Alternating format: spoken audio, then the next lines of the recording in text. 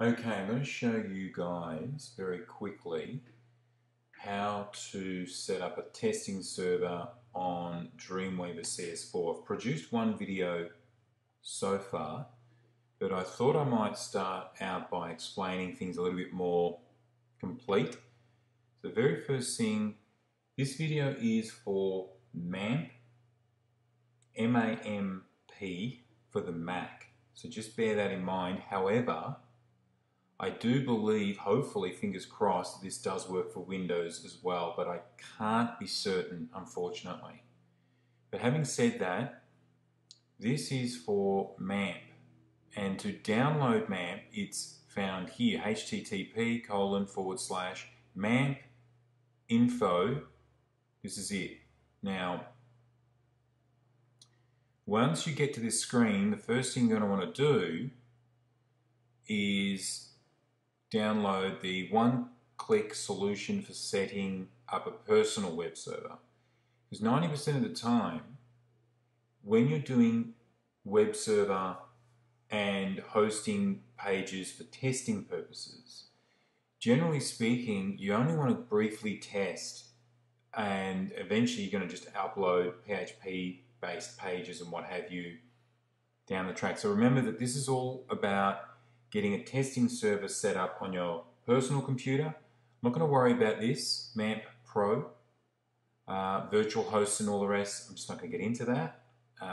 That's just not what I'm about. So this is just generally speaking, setting it up here. You click that, download, the file starts to download.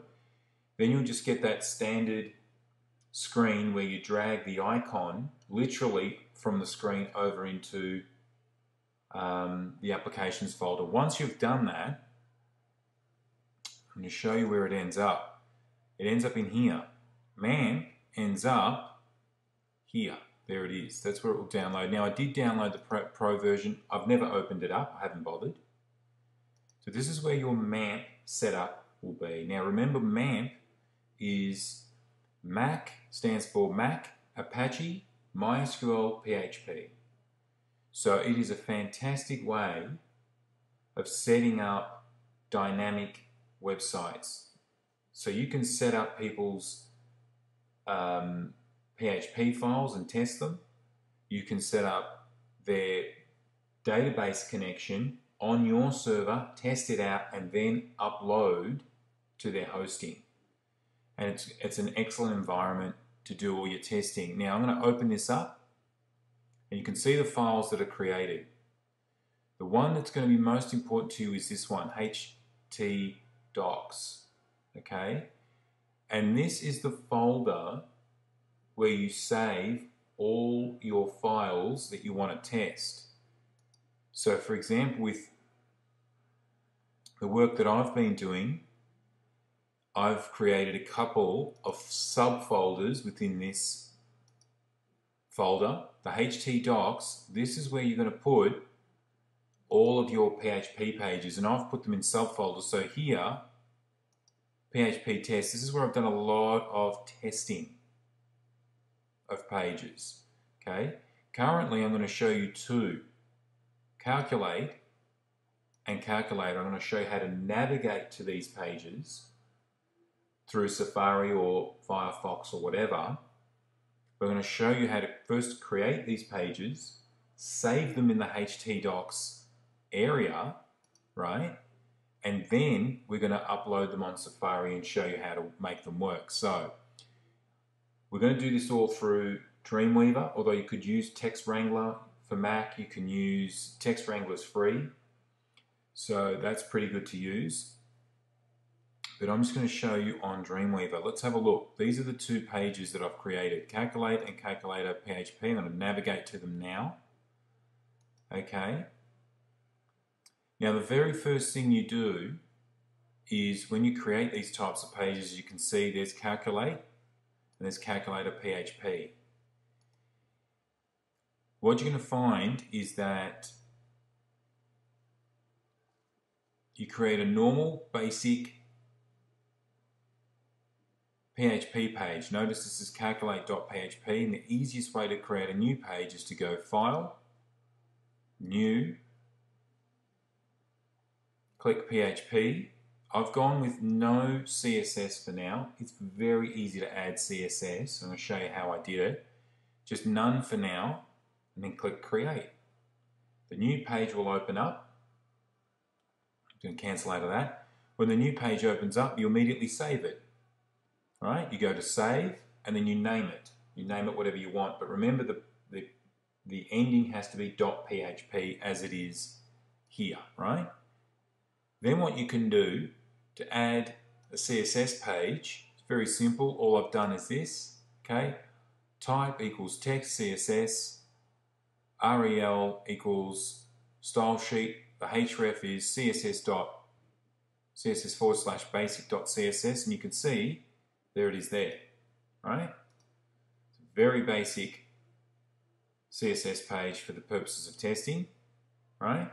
So that's how you navigate to it. Very simple setup. And of course, there's the basic CSS. As I said, very, very simple because we're just focusing on the testing server for now. Then, what you can do is once you've created this, if you have to hand code it, just do it quickly. Title, the link if you need it. It's not necessary. It's optional. Just quickly type this stuff out. Okay, it's a H3 heading. Close it off. It's a form, a basic form. We're going to actually test this page out. I'm going to make it work. So this is your first PHP application testing server. It might be for you. Just quickly type all this out. It's a form. Method equals post. That's important. Action equals calculator.php. Now remember, this action is crucial that you realize that calculator.php is that page there. So generally speaking, if you're not familiar, action is an attribute, HTML attribute, where calculator.php is where you're sending this information to be processed by calculator.php. Later on, when you produce other PHP pages, you'll send this information.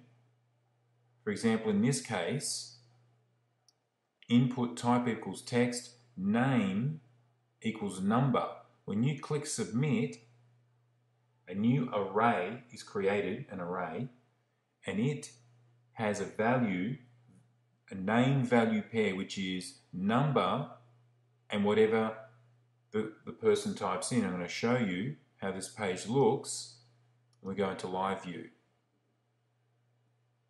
This is one of the advantages of setting up a testing server, is when you click live view for PHP pages, it shows you what's going on.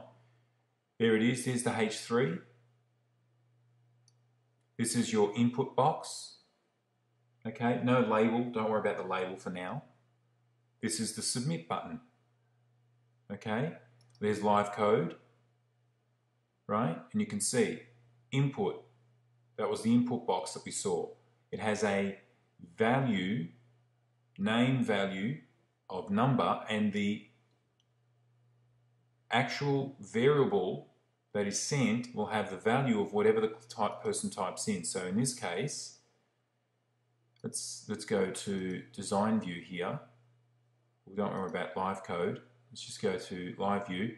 If I type in 334 and click go, the 334 value is what is sent through to the calculator PHP page.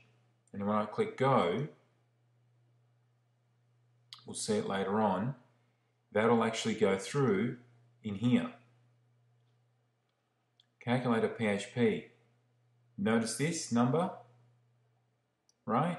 Number is the same as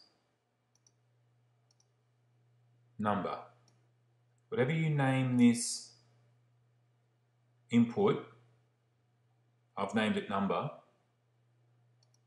that's what's going to get put into here. So this post will accept number, which I just showed you. Then it's assigned to a variable, and then it's processed or output here. And we're going to show you now how it works. So very simply, to set up a testing server, I've shown you all this so you don't get confused. But here's how you set up a testing server, very simply. Let's say you've created these 2 pages now. You've written them up and you're thinking to yourself, okay, how do I set up this testing server? First thing you do, this folder, let's have a look here. First thing we're going to do, give it a name, and the name can be whatever you want. I've just named it PHP test for the sake of simplicity. The local root folder, you can navigate to it, okay? But as you can see, you can create new folders, and if we go back to here, I can create a new folder in HTT docs, and the way I usually do it is just double click, right? Now I've got the whole directory sitting in the HT docs section, and I can create a new folder here, and then I'll double click in. I can just create a new folder in here and navigate to it from here, right? So I can go to, and then pick out, this is how I do it. I go to Applications, MAMP, HT docs, and anything in here is where I can create the testing server environment. That is, that the folders for your files, for your PHP files, your HTML files, everything must be in here, the HT docs. And you can create a new folder as you normally would, but make sure when you create the new folder, it's in here. Then you can select. If I select that now, all these files will change, but for now I'm just going to keep it here, choose, and it's stayed the same. So now it knows that PHP test, right? PHP test is going to find all of my files, all these files here, all of these files exist in this PHP test folder, right? All these files are in here. Now, the default images folder, if I've got a folder in here called images, there it is there, I navigate to it. It's very simple. You click the folder, right? I'm in the PHP folder, which is the right place. Remember, that's sitting inside the MAMP HT docs area. Click images, and we're sweet.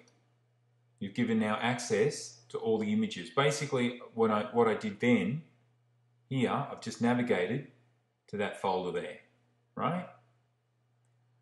Now, HTTP address is this on a Mac.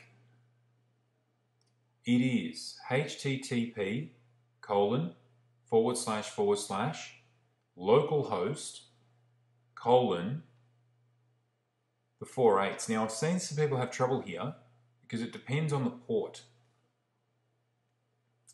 But the port on my computer is 4.8s. I have a feeling it's usually 4.8s, and if that doesn't work for whatever reason, just delete those out of there and that should work. Localhost : / and then your folder name, in my case it's PHP test, whatever you've named your folder, and then this is the file PHP test there, right? It's that file there. Now, in this case, you can change that. But I have to put the 4.8s in, so I'm going to put them in because that is the port that my computer is using. Okay? And then you enable cache, and that will bring all the files in if you've set up some files. So that's fine. I'll just do another thing here.